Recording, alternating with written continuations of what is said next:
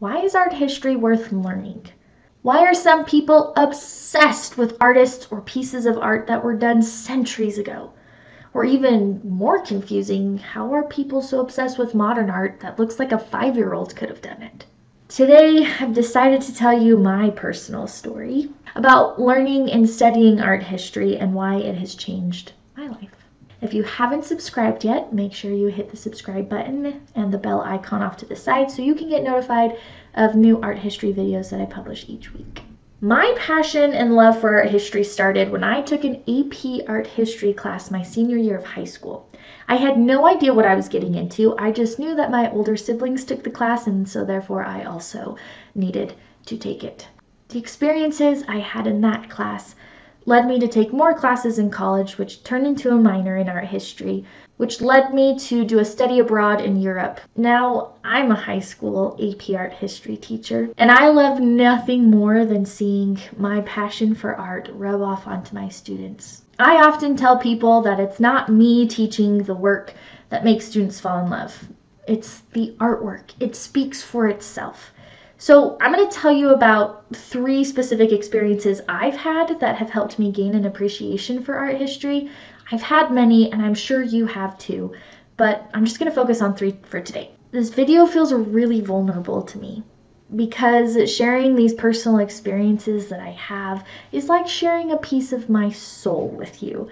Art is so personal, and that's what I think makes it so important to the individual.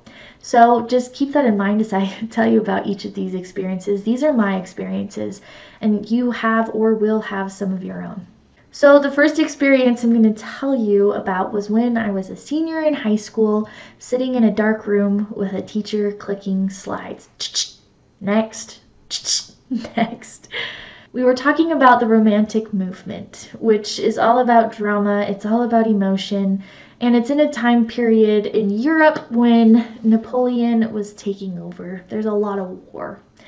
And my teacher clicks the slide next, and up pops this amazing image. It's called The 3rd of May, 1808 by Francisco Goya.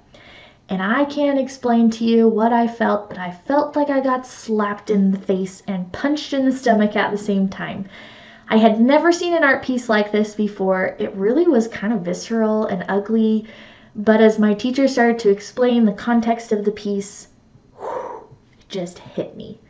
It hit me that like art is power, and it's powerful in a lot of ways. As my teacher starts explaining the context of the piece, I start kind of pulling things together, right? So she tells me this is a war scene, which I could get. There's soldiers with guns, there's blood and dead, figures throughout the piece. But she explains the story behind it, the context of Napoleon's army kind of just coming in and slaughtering a whole town. It was the first time I realized that when you analyze art, when you break it down contextually and also visually, knowing the form, knowing the vocabulary, knowing the symbolism that could be held in a piece like this, analysis can create a really powerful emotional experience. Yes, the context kind of, is a vehicle into that, but when you start breaking it down, it becomes purposeful to you as a viewer, right? When you start looking at, why are they choosing these colors? Why is this figure larger than the others? Why can't we see the faces of the French soldiers, but the faces of the Spaniards show every possible emotion of grief that you can experience? The fear, the despair, the power, the rage. I mean, it's all there, and you start trying to break it down to understand it better. And that's something only the viewer can do. That's I don't know, I just had this experience that me as a viewer, I am important to art. But I think more than anything, it showed me that I can become empathetic through art. Art can teach me the human experience, and I can have access to things that I would never have access to. I have never been in that situation, nor will I probably ever be. But looking at and analyzing works of art like this made me realize the power of empathy and the power that art has in order to usher that in. My second experience came as a shocker to me. I was one of those people that thought modern art was dumb. Contemporary art, like a child could do that. I can do that. Why is this cool? When I had this experience in high school again, I was on a trip to San Francisco and I sat in the San Francisco Museum of Modern Art, and there was a Rothko piece on the wall, and there's like a bench right in front of it. And I remember my teacher teaching us about Rothko, and one of the things she said was, you either get it or you don't. And that's like it. And so I remember being like, I don't get Rothko. So my intention was to mock. And I went and I sat on a bench in front of a Rothko piece. It's called Number 14. I started crying. I usually sob when I see art. It's just, I'm an emotional being and I see things and I cry. But this piece, for some reason, I just started crying. I couldn't explain why. So I sat with the piece for about 15 minutes and I didn't move. I just like let it kind of wash over me, and I just kind of let my mind wander. So Rothko paints his pieces on a machine size scale, meaning you're supposed to be just encompassed by his pieces, that even in your peripheral, all you can see is Rothko. And he paints these blocks of color, and it's dumb, and it doesn't make any sense, and there's no meaning behind it. But as I started kind of like having this emotional reaction, I decided, okay, I gotta learn more about this Rothko guy and what the point of his art is. He comes from a group called the Abstract Expressionists, the most famous one being Jackson Pollock. And the idea is that Abstract Expressionists want to express emotion, but they don't want you to be held down by form. So they take form out of their work. They remove shapes. They don't have figures in it. There's no background.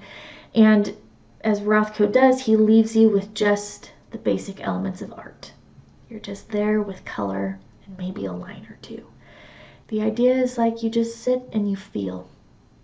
So I sat and I felt, and all of a sudden this artwork became me. Like, if anybody asks my favorite piece, I say Number 14, they look at it, they laugh, and I say I can't explain it because it's me. So that experience taught me a couple of things. It taught me that art is the human experience. Before we had written language, before we had community, before we had economy, we had art. Those cave paintings back from 25,000 BCE, that was art. It's the basic, most intimate form of human expression. Connecting to that, connecting to humanity, connecting to people that have come before and people that are going to follow after. You just feel like a larger part of yourself, but you also feel like an individual who has importance. When I look at art, when I study art, I become more human. I become a part of the human experience because that is what art is. So my last experience is going to come from my role as a teacher. I teach AP Art History at a high school, and there is something powerful about being a high school teacher. But there's something even more powerful about working with these teenagers. One of my best experiences as a teacher was taking a group of art history students to San Francisco so that they could see and experience art in person. And that is where it's solidified to me in my brain that art history is really important. As I followed my students around 4 different art museums, I listened to them talk, and the things that I heard astounded me. Not that only that they could talk about art analysis, they could break down pieces they'd never seen, they would run to find me so they could show me a new favorite they had just discovered. It wasn't just that, but it was this moment where a group of teenagers, a group of people that often feel unseen, unheard, and unaccepted by the world, was going around and talking about art and talking about their connection to it and feeling seen and feeling heard and feeling understood and accepted as who they are. That is powerful. It's not me as the teacher giving off knowledge. It's the work of arts themselves. They have power. They have power to speak to the individual. They have power to connect yourself to who came before, who's coming next. They answer hard questions like, what is the point of life? Why am I here? What is the purpose? Art expresses the emotion, answers the question, and art, most importantly, is for you. So those are just 3 personal experiences that I've had and how art history has changed my life. I'm sure you have so many experiences too. And one of my favorite things about art is that it can connect us to others. So please tell me your stories. How are you connecting to art? How has it changed your life? Even if you're new to this, tell me what you think so far. And just remember that art can help you practice empathy, can connect you to humanity as a whole, but most importantly, it's personal. It tells your story, it becomes a part of you, and it helps you feel necessary. Anyway, I'd love to hear from you. Please hit the subscribe button so you can keep joining me each week as we talk about art history, as we fall further in love with it, and as we learn together that art just keeps getting better.